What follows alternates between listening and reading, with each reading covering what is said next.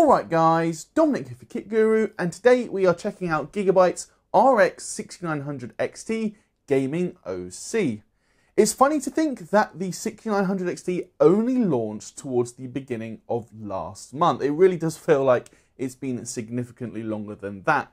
But this is actually the first custom card we've been able to get our hands on for review. So the Gigabyte Gaming OC is a large triple fan, triple slot card, and it also has the option for both a OC BIOS and a silent BIOS. So on paper, we're definitely expecting it to be better than the reference card. As we know though, expectations don't always live up to reality. So let's find out just how good this card really is. Before we do get into that though guys, I just want to say if you haven't already, please do hit that subscribe button, ding that notification bell. It's just a quick and easy way to help us out. Thank you. Back to the card though, we will start off with a look at the overall design. Now we have already reviewed Gigabyte's RTX 3070 Gaming OC, and it's not really a surprise to see that the overall aesthetic is exactly the same. So the card uses a mostly black plastic shroud, but there are also some grey and silver accents just to break it up a little bit. It is still a very stealthy approach though, so if you want a more understated card, this could appeal. There is just a hint of RGB lighting, but it's only a single zone and it's just the Gigabyte logo, so it's really not a very flashy design at all, but like I said, that could appeal depending on your preference. In terms of the fans as well, Gigabyte is using three 80mm spinners. As with all of the graphics cards from Gigabyte over the last couple of years, the central fan does spin in reverse relative to the outer two, and this should reduce overall airflow turbulence, thus increasing airflow pressure down onto the heatsink itself. It's also worth noting the dimensions of the card. The Gaming OC measures 286 by 118 by 58mm, so it's not particularly long by modern standards, although it's hardly short, but it is effectively a triple slot thickness, so you will need 3 free expansion slots. Moving on to the front side of the card now, here we can see the dual BIOS switch. By default, the Gaming OC uses the OC BIOS, but you can also switch it over to the silent BIOS. We do test these in detail later on in the review, so stick around if you want to find out how they perform. As for the backplate, it's a full-length metal design, being a sort of greyish silverish colour. Unlike the 3070 Gaming OC though, there's no cutouts at the end of the card, so no way for airflow to pass directly through the heatsink. Instead, it's going to come out the sides and the back of the card. We can also note 3 8-pin PCIe power connectors, so that's an extra 8-pin compared to the reference card. And we can also see display outputs consist of 2 HDMI 2.1 and then 2 DisplayPort 1.4a. Next up, we come to the PCB. Here, Gigabyte is using a semi-custom design which bears a number of similarities to the reference PCB. There is, however, an extra phase in the VRM, as Gigabyte is using a 14-phase solution for the GPU, and that's controlled by the Infineon XDPE132G5D. The memory VRM is 3-phase, controlled by the International Rectifier IR35217. We can also see that Gigabyte is using International Rectifier TDA21472 MOSFETs here, and these are rated at 70 amps. For the cooler as well, Gigabyte uses 2 fin stacks that are connected by a total of 6 6mm copper heat pipes.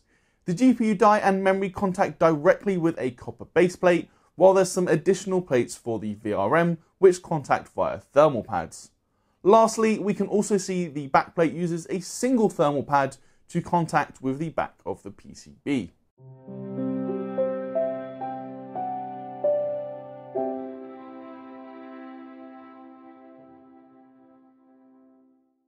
So that will do it for our look at the card and its cooler, and now we're going to move on to talk about performance.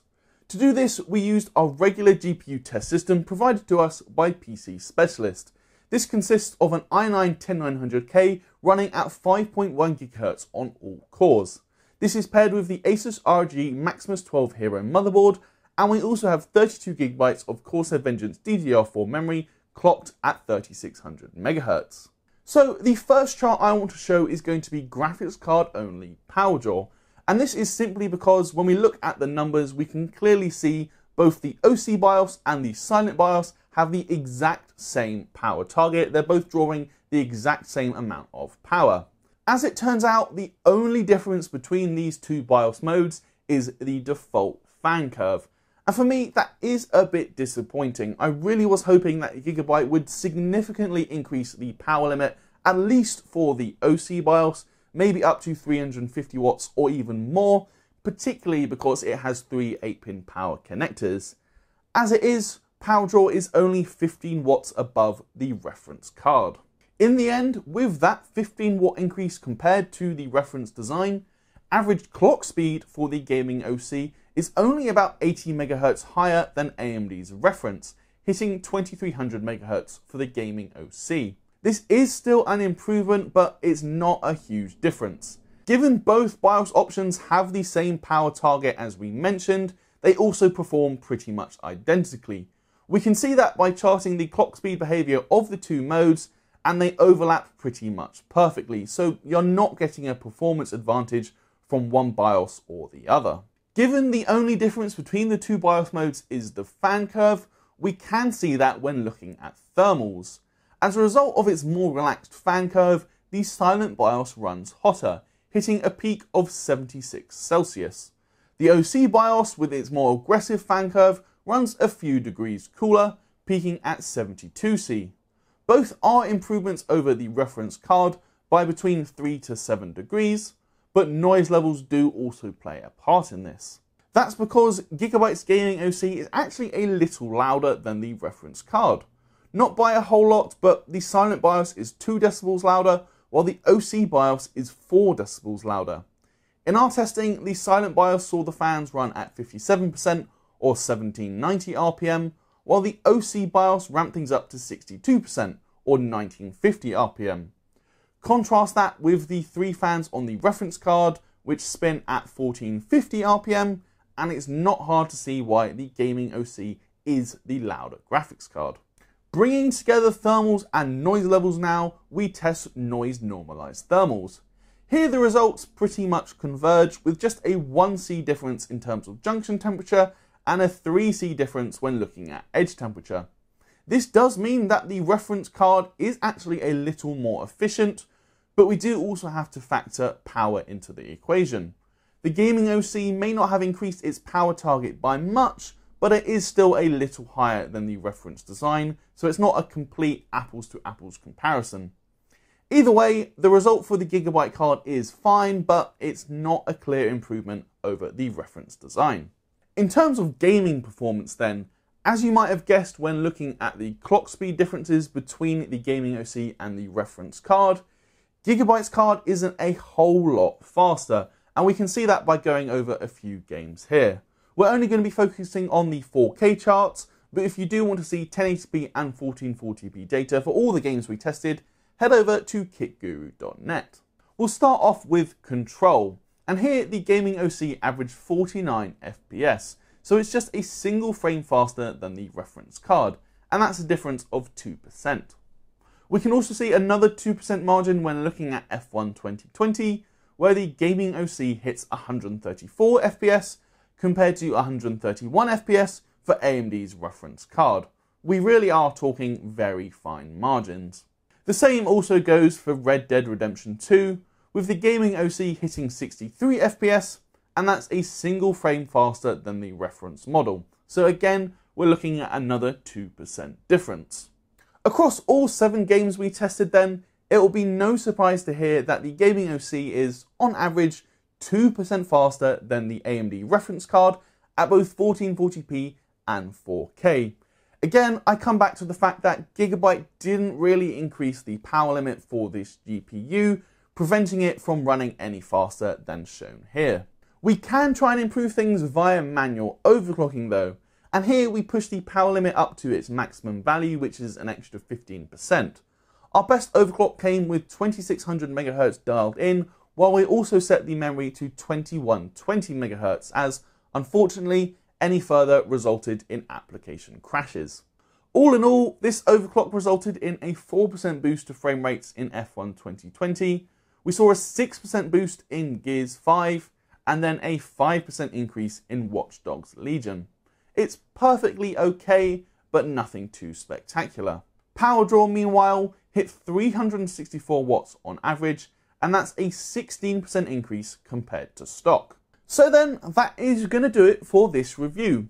All told, Gigabyte's RX 6900 XT Gaming OC is a perfectly fine graphics card, but it's safe to say it's not really blown me away. For me, the two main sticking points are the fact that Gigabyte didn't push the power limit far enough, and also the simple fact that the cooler isn't really an improvement over the reference card. It's fine, sure, it doesn't perform badly, but when looking at noise-normalised thermals, it is fractionally hotter than the reference design. In terms of pricing and availability as well, you obviously don't need me to tell you things are a complete mess right now. AMD 6900 XT should have an MSRP of £899, and Gigabyte tells us the MSRP for this gaming OC model is £1,079, so that's almost £180 more than the reference card. In a normal world, if you could actually buy 6900 XTs for £899, I couldn't recommend paying an extra 20% for the gaming OC, simply because I don't think it's good enough to command that high of a price premium. It's not that much faster than the reference card after all, and it's not any better when looking at noise-normalised thermals. Of course, that line of thinking is pretty much moot, considering the fact that 6900 XTs are simply not available, and certainly not for £899. All we can really say then is that in the future where you can buy a 6900 XT at that $899 MSRP, I would say the gaming OC would be worth picking up, but only if it was priced reasonably. I definitely wouldn't recommend paying an extra 20% over the baseline MSRP, but it is still a decent card, it does perform well, and it does have dual BIOS.